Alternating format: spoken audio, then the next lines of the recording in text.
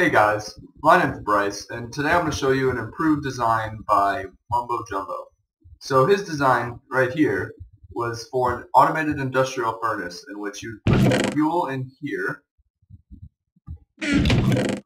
or there, and with the hoppers it would go into the furnace, be fully cooked, and if you turned on the clock, it would eventually shoot the item up into here.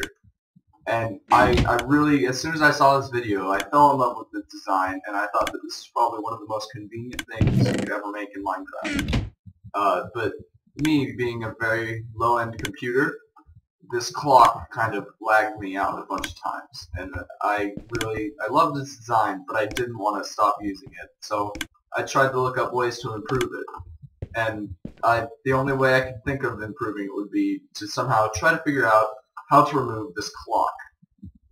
So I looked around for different kinds of item elevators, and I came up with this design.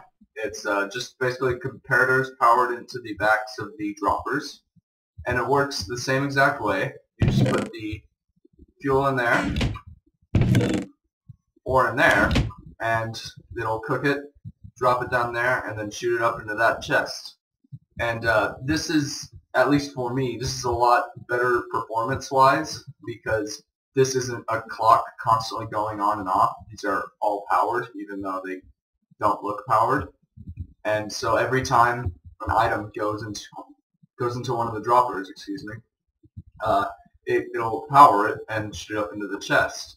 And this really basically saved my performance on my laptop. Whereas here, the clock would always have to be on the entire time, and you would have to turn it off once it was done. And yes, the clock was toggleable, so you could stop the lag if you wanted to, but I was the type of person that I would just come back from mining adventure, put in all the ores, and then walk away and let it cook. And I could still feel the impact to my frame rate. So that's why I decided to improve it, the item elevator. And this item elevator isn't my design. I'm not sure who originally created it, but it is not mine. So now I'll show you how to build it. So what you're going to want to do is first put 4 droppers, and then here at the very bottom, get a hopper, put it into that dropper, and then put a hopper going into that hopper. On top of that hopper, on top of that, I can get up there. On top of there, put a furnace, and then leading into the furnace, put 1 hopper there. A hopper there, and a hopper there. So that's the design without the elevator, and then with the elevator, if I can grab a lever real quickly.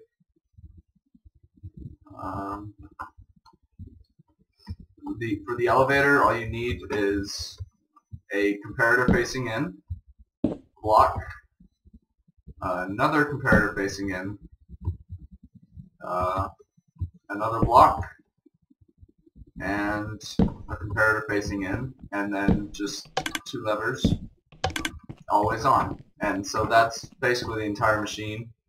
You would want trap chests and chests on it. So like say this would be your floor. You could have chest and a chest and then trap chests, and that way they'll be next to each other so they won't go together. And it doesn't matter, you could have 2 trap chests on the outside and a normal chest on the inside, but I prefer having the trap chest on the inside just because if you had it over here, every time you opened it, it would trigger the dropper below it, and the click would get annoying every now and then. But the chest orientation doesn't really matter, and once you have it all set up, this would be for your fuel, this is where you put in the ores, and this would be the output. So once again, I'm Bryce, and thanks so much for watching.